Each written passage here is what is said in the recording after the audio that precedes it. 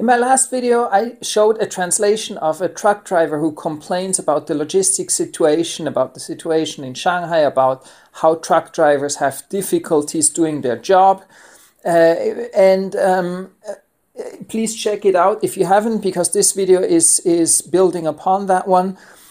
In fact, a lot of the complaints, like the problems of quarantine, the problem of local leaders adding things on top of the national regulations, also the problems of service centers and highways being closed and trucks not allowed to leave the highway. All these problems is not just something that this person complained online.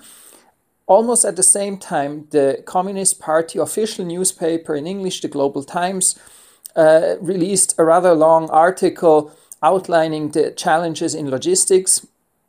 And they mention almost the same problems. So the interesting thing is, if you know how to read this kind of Communist Party official documents, then you'll see how critical it is of what's happening.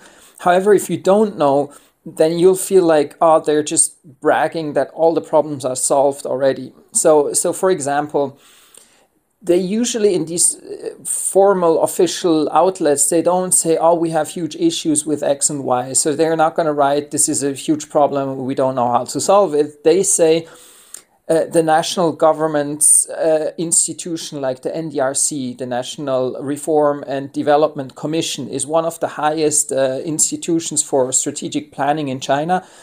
And when you read an article that because of local issues, this NDRC got involved to solve the issue. Yes, they write it as though the issue is already basically solved. But what it means is that the issue has become so problematic and so dramatic that it became necessary for a national institution to get involved. Usually these national institutions, they look at problems 5 years, 10 years down the road. They do the long-term planning. While the local governments are in charge of the daily execution of business to keep the country running. If you're familiar with the management theory of leaders versus managers, you can say the Communist Party and these national institutions, commissions, they are the leaders. They plan the long term, they plan the change, they plan the strategic direction. Whereas the governments, and especially the local governments in provinces and cities, they will be the managers who maintain operations, who optimize operations, who make sure things get managed better and better, but who don't have the time or capacity to take charge of the long-term planning. So whenever these strategic institutions get involved in the daily business, this is a clear sign that things were not handled well by those who are in charge of daily operations. It's a veiled criticism to even mention that now the national institution has taken charge. And so if you read it in this way, I'll link this article also in the description below to if you want to read it for yourself. It shows, yes, there have been massive issues with the logistics during the COVID lockdowns, especially with Shanghai. As I've mentioned in a previous video, luckily these lockdowns are now gradually being opened up, especially in Shanghai. More than 1,000 shops have now reopened, grocery stores. So people will be allowed to have more breathing space, so to say, in Shanghai again. I've done a previous video about my assessment of the situation in Shanghai. Please check that one out as well.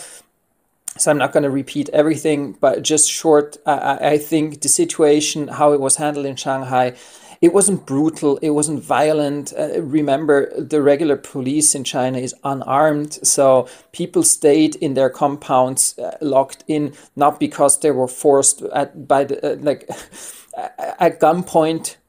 They all respected the regulations, so they didn't go out their compounds. Yes, there were images of people protesting, but that's really just a protest. That's people showing that they're unhappy.